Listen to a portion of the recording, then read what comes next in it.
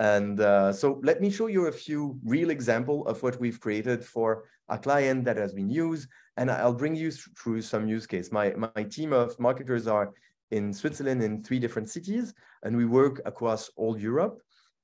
We even sometimes work in the US for some company that are based in Europe usually.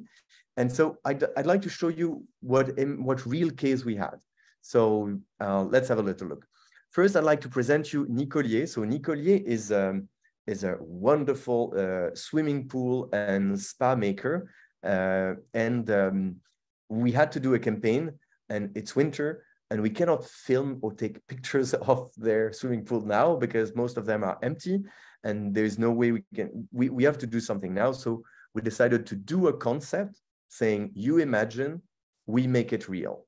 You imagine, we make it real.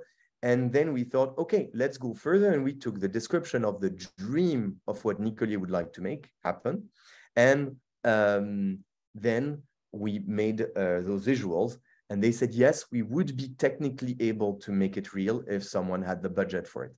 And it's very interesting because it allowed us to go much further in what we would have done, because let's remember, it's a campaign we're going to do for 2-3 months.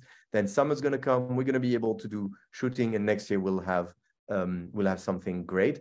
But in between, we were not going to hire a 3D studio, and that works really well. So that's a good example. Another example is someone who contacted us saying he would like one of those pictures with explosion of food to talk about a festival where during the whole day you can try any type of food. And he showed us the kind of picture we wanted. So we showed him how we do that. I don't know if you've seen that, but it's with little wires. And we have a photographer who knows how to do that.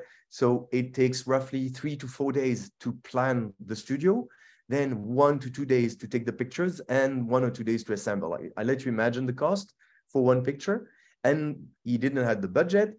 And we told him, hey, we are interested. We don't know if it's going to work, but we would like to make it with AI. And because it's online only, we don't need a super high resolution. So let's try it. And we did it, and it works, and he was happy. And then he said, I need a bit more of this mayonnaise or sort of cocktail sauce that there is. That is something that in a photo shoot, he would have had to be on the set for 2 days. And to validate, because we would have to redo everything to do that. And for us, it was like, oh, okay, actually, we're just going to change a bit the prompt and see what's coming out. And it worked, and it created a very happy customer for something that was different. So it allowed us to fill a gap that we couldn't fill before. So just to try to be concrete, because when I say saving thousands or tens of thousands, this is exactly what I mean.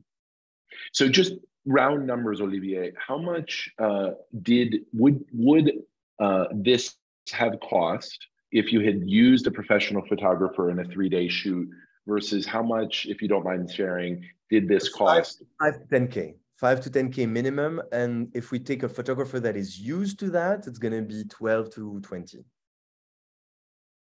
Got it. So you charged 5 to 10K, and it would have been at least twice as much. Yeah. Perfect. Thank you. And we charge for this one. In the end, I think we charged less than 2K. So, you charged 2K. It could have cost anywhere from 5 to 20,000. Exactly. Yes. So that's how you save money, and the result is not as good as it would have been if the professional photographer had done it. If you really look at it closely, you'll see it kind of dissolves a little bit, but it's more than good enough for the need, because this wasn't a print magazine, this wasn't a billboard, this was an online advertisement. And so what essentially would have happened is the concept would not have happened for the digital ad, because he didn't have and now it did. So not only did he save a lot of money, your client, but they were actually able to do a campaign that they couldn't have afforded otherwise. And both of those are really important. Like, I think not only are you going to be able to do things cheaper and faster and better, but I also think you're going to be able to do things you couldn't have otherwise done, because AI is allowing you to do things cheaper and faster and better. Mm-hmm. And a good question from Esther: is it cutting down our profit? Well, it took us less than 10 hours. So $200 an hour, I'm really happy. And if we would have done it in a studio for 10K, it would have burned for us much more than 100 hours. It would have burned much more, because we would have put an assistant, we would have put a project manager, we would have put 2 junior to learn these techniques, and so in the end, the price per hour was higher there. This is another great example that's we at Enigma we like. You know, I want to pause there for a Yeah, second, sure. because Elizabeth Starkey, who does the kind of imagery that we're talking about in this picture, said in the chat, "This makes me sad," right? Because I would have done this kind of creative thing. I would have been paid for that, and now that opportunity might be taken away from me. And I would actually encourage you to think a little differently, which is what Olivier said right at the end, which is you will be able, if you master these tools, you will be able to get a better product faster to your client at a higher hourly rate. So a lot of that time, those 3 days spent with that client might have been time wasted. And so you also are now going to have access to a level of client that currently can't afford to pay you. So I would try to just everybody think differently. If you're a copywriter or a graphic designer, you know, even a musician, like AI is here, it's a reality. These tools are not going anywhere. The Pandora's box is opened. But I do not believe that creative and knowledge workers are going to have to go away. I think that there is still room for us and a need for us. Sorry, Yeah. I'd love to hear about this beautiful image. Yeah, I'd like to fully agree with you, because it's not instead of, it's on top. This festival was 2 weeks later. We would have never be able to set that picture. It was only for Facebook and Instagram. We would have it would have never made sense to make that kind of cost. So that was filling a gap. So it's something else. And it doesn't make artists totally obsolete. Let's look at this example. So at Enigma, we have this in our branding. We are putting ourselves as explorer of new way to do marketing. So we usually have images of exploration. And at very high cost, we made a video that present the Enigma concept of a sort of the why of Enigma.